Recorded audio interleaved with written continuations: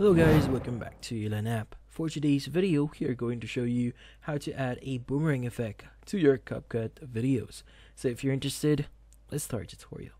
So first thing we need to do here is we need to start creating our project. So let's go and open up our CapCut here and click on the new project. Now first thing that we need to do is we need to locate our video, and we want to first cut our video. In this case, let's go and click on the add button here, and from here we need to minimize the length of our video. So in this case, let's go ahead and minimize it. So maybe I want it in this length here.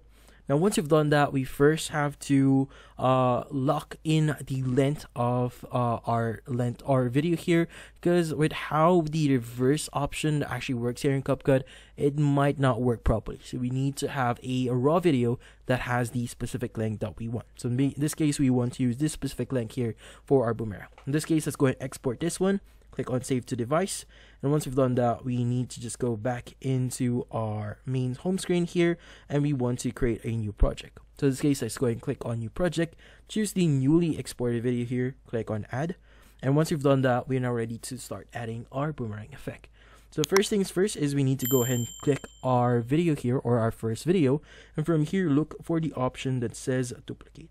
Now in this case, let's go ahead and look for duplicate here. So in this case, let's go and click on it. And in this case, you could go ahead and add how many duplicates here. But in this case, I'll be using maybe 4 duplicates. So let's go ahead and duplicate it 4 times. Now in this case, what we need to do next is we need to select our second clip here, as well as our fourth clip here. Now in this case, on our second clip, we need to reverse this one. So let's go ahead and click on it and make sure that it has the white highlight over it. And from here, we need to look for the reverse option.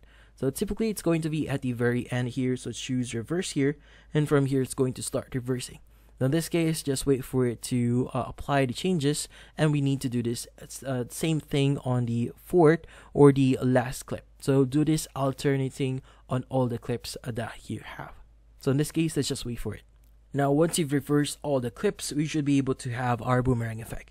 So in this case, let's go ahead and play this. As you can see, we have our first clip, and it's going to boomerang itself, and you reverse it, the first clip, and again, do the zoom in and then zoom out. So we now have a boomerang effect on CapCut.